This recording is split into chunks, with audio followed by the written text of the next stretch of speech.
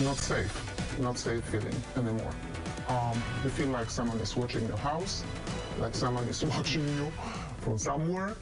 Pinellas Park parents are sharing details about a very terrifying child kidnapping scheme. Good evening, everyone. I'm Josh Benson. And I'm Jennifer Lee. Thank you for joining us. The Pinellas Park parents say they almost fell for it when they heard their daughter's voice on the phone, but moments before transferring thousands of dollars, they realized it wasn't actually her. Pinellas Bureau reporter Christine McClarty joins us live from the police department with the details, and it's startling.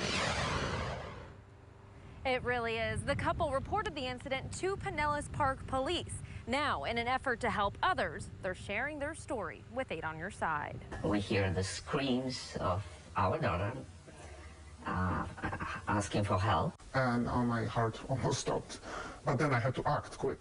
Jane and Joe say their nightmare became a reality. In an effort to conceal their identities, 8 on Your Side changed their voices and are referring to them by alias names. They say at 2 p.m. Wednesday, they thought their daughter was at Morgan Fitzgerald Middle School in her 8th grade class until they got a call saying she was taken, telling the parents to send money or else. If you call police, he said, I'm going to rape your daughter and I'm going to kill her.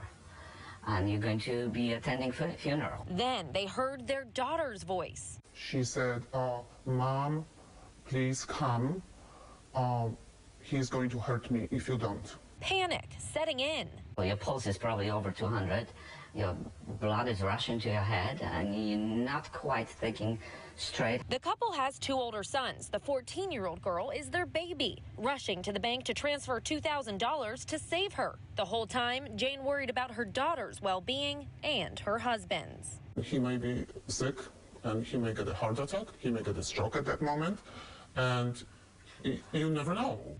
Moments before sending the money, Jane called police from a different phone. A school resource officer determined their daughter was in class and was safe. I never called her, and I think that was my biggest mistake. So if parents listen to me, always call your child. They think her voice was stolen from a social media account or the internet. Hopefully she learned not to record her voice. If she ever did, me as not to answer unknown calls.